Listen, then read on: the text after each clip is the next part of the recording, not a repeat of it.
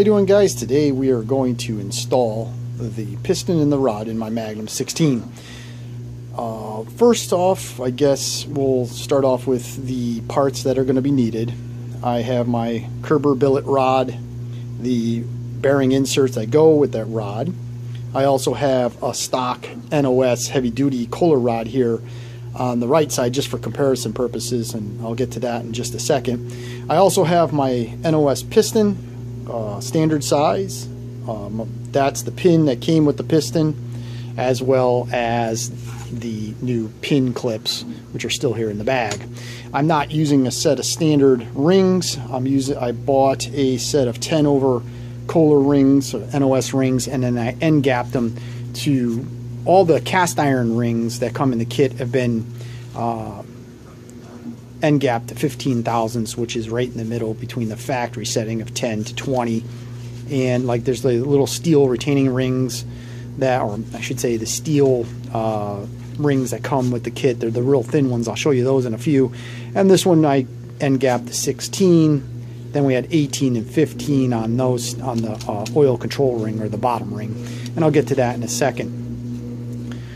So in general, in the parts video that I uploaded a few weeks ago, I had indicated that the Kerber rod, the billet rod, is actually designed for the old style K series piston. So if you want to run it on a Magnum piston, the end of the rod has to be machined to fit in the piston itself, essentially to fit in that piston like that and have the appropriate clearance. Now what I did was I machined this rod to, and here's where the comparison comes into play, I just machined it down to a stock. I'm just going to lean this up real quick. Let's see if we can get that to lean up. It won't, because I need to do it with one hand. Oh, there we go. It's good enough. Okay, so what I did was I actually machined down the Kerber billet rod to stock Kohler end, or the small end diameter, or the width of the rod itself. So let me show you how I did that. I'll give you a little comparison of the measurement before and after, and we'll be right back to put this together.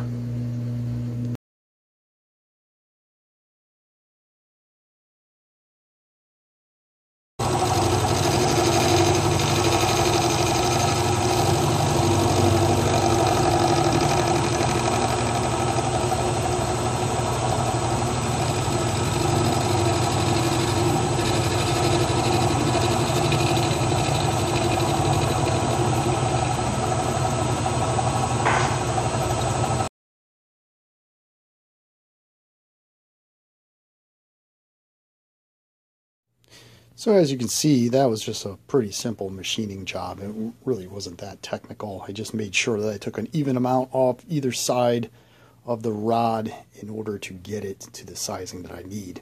So before we go through the parts roughly, let's just go over some of the tools that are going to be required. A ring expander or ring installer tool, cheap, $6. We have a ring compressor.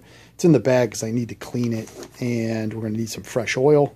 This is straight 30 weight from Rotella, or Shell Rotella oil that I'm just going to use to do the initial assembly. Also going to need some assembly lube, which I have right there. What else are we going to need? Oh, paper towels to make sure everything is clean, because we got to clean everything squeaky clean, front to back, left to right, in the lands and everything. Everything needs to be cleaned. Going to make sure you clean your bolts. For the Kerber rod, sometimes there's a little bit of aluminum inside the threads. I just clean them with some brake cleaner, a paper towel, and a toothbrush just to make sure it's good and clean. One thing to keep in mind, if you look at the washers that come with the kit, or the Kerber kit, the washer has like a, let's see if we can get this thing to focus a little bit over here for you.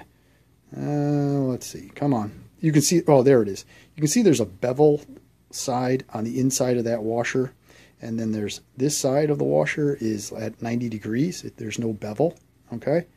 And the reason for that is this. The bolt head, okay, has like a little round edge at the base of the flange, okay? So with that, you want to make sure that the beveled side of the washer goes towards the head of the bolt and the flat side of the washer goes towards the cap. Now, when you're orienting the piston on the rod, there is something that we need to take into account for. The notch in the piston goes towards the flywheel. That's how it is on a Magnum motor and some K-series motors. So you got to make sure that the piston is dropped into the bore correctly. With that being said, we have to be mindful that the oil hole in the cap of the rod has to be towards the camshaft, because the camshaft rotates in the opposite direction of the crankshaft and slings oil onto the cap, thus oiling the bearing. So in order to make sure that I keep it straight, what I do is I just take a Sharpie marker and I just make a little dot on the parts, the cap and the rod. So that way when I orient this, I know that this is the flywheel side of the rod, the flywheel side of the cap, and that this is notch is towards the flywheel. So essentially, if we take this cap and I take my dot, which is going to be towards the flywheel, my oil hole is towards the camshaft. And then when I put the rod on the piston itself, I'll make sure that this dot is in line or on the same side of the piston as the notch. Obviously, got to clean everything, which I already have. I got to take these out, clean them. I cleaned the rings already. Obviously, as I indicated, I end gapped them all set already. So I just got to install those on, put the pin, lubricate everything up, and then we'll get ready to put it in the bore itself or into the block. One thing to keep in mind, if you use a stock rod, same exact theory falls into play. In other words, that oil hole in the stock rod has to go towards the camshaft. So in other words, this thing needs to be oriented in this place, in this position, I should say. And I would do the exact same thing. I'll just take a Sharpie marker, make a dot on the rod, so that way when I put it on the piston, it's all oriented correctly. All right, so let's get some stuff together. Okay, so I got the rings on the piston. I just used the diagrams that were on the envelopes for the rings. Started off with the lower ring, the oil control, the next, the scraper ring, and then the compression ring. Put everything together. Went a little bit more difficult than I anticipated. I don't know why I was having a problem getting those on. I went upstairs and got an old Chinese food little bucket here, and the reason for that is once I start to oil these rings up and put the rod in and put the assembly lube, I just find that those things work pretty good just to control the mess factor. I did put the bearing shell for the rod, not the cap, the rod back in the rod, so that way when I install it in the block, that cap or this bearing shell is at least in place and I don't have to kind of try to finagle that thing in there with the crank in the way. So what I'm going to do here is I am going to clean my pin clips. I'll just put those in with a set of needle nose pliers real carefully. I am going to get some, I'm going to use actual assembly lube on the inside of the pin area, the inside of the rod, all over the pin itself, and slide that all together, put my clips into place. Then next I will take 30 weight oil. I will be spreading it all over the rings. I'll be twisting the rings around to make sure I get the oil everywhere in the ring itself, the lands between all the rings, everything. And then I'll orient the gaps so none of them align or none of them are in perfect alignment. The other thing too is the notch. I'm actually dropping the notch towards the flywheel, so that way this is oriented that way. This, I know my black dot has to be oriented towards the flywheel also. So all my markings are pointing in the right direction. All right, let me get this together and then we'll go from there. Okay, so I have the rod on the piston. I put assembly lube on the inside of the little end of the rod. I put assembly lube on the inside of the piston pin areas. I also coated the pin with assembly lube. and then I slid it all together. I made sure everything moves nice and smooth, side to side, and back and forth. So that way that I know it's well lubricated. I buttered both sides of everything, so that way we have a nice coating of assembly lube on that area. The next thing I did, and it's because, hang on real quick, sorry. There it is. The oil's got it stuck. I pumped a ton of oil, 30 weight oil all over the rings. I spun the rings around. I slid them back and forth, made sure that oil got throughout the rings. And then I staggered the end gaps so none of them are lined up with each other. What I'm going to do next is I am going to clean out the bore, wipe it out really, really well with some brake cleaner and a paper towel. And then I'm going to oil it all up, get it all oiled up real nice. I'm going to clean my ring compressor. I'm going to ring compress everything together so that way it's ready to go into the bore.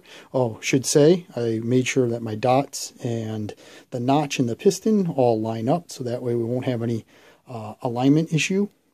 And then we're going to drop it into the bore.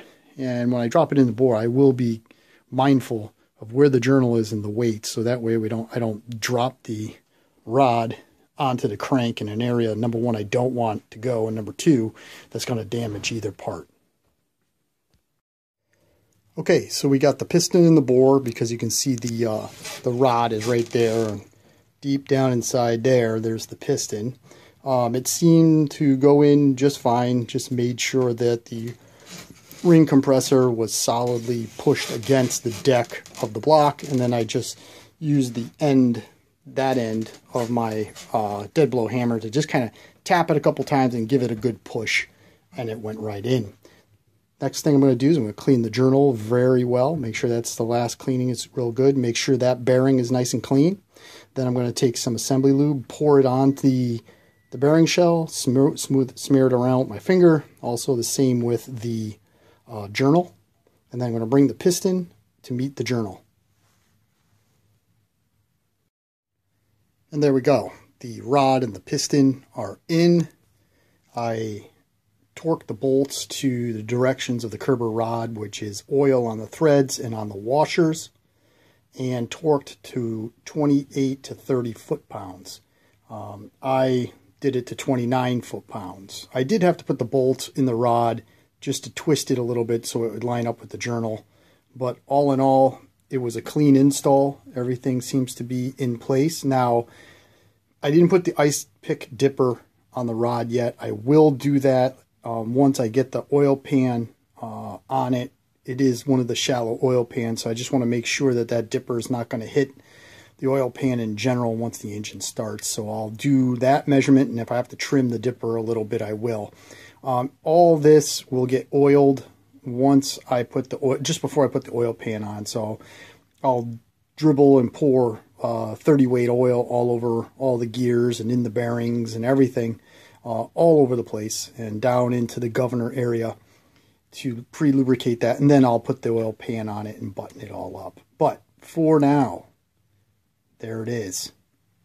Piston, rod, rings, they're all in the bore. You know what, actually what I'm going to do is I'm going to spin the motor over so you can see it from the top first.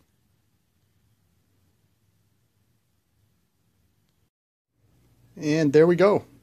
This is the top side install. If we look around the bore itself, there's no scratches, there's no dings. So that leads me to believe that the rings went in nice and smooth without any issue. The chamfer is nice and clean. And when I'm talking about the chamfer, I mean this. So it doesn't look like any of the rings clipped the edge or anything like that when it went in. And we have the notch towards the flywheel. We have the oil hole on the rod cap, pointing towards the camshaft. So with that, this install is done. All right. Hope you found that interesting. Thank you very much for watching. If you liked the video, or if you found any one or two of the little tips that I did helpful, or maybe possibly you would think about doing yourself, please give it a thumbs up. And as always, please subscribe. And, you know, if you want to share this with a friend, either to say what a good job or this guy doesn't know what he's doing, either way, please subscribe, please share, And as always, thank you for your support. Have a great day.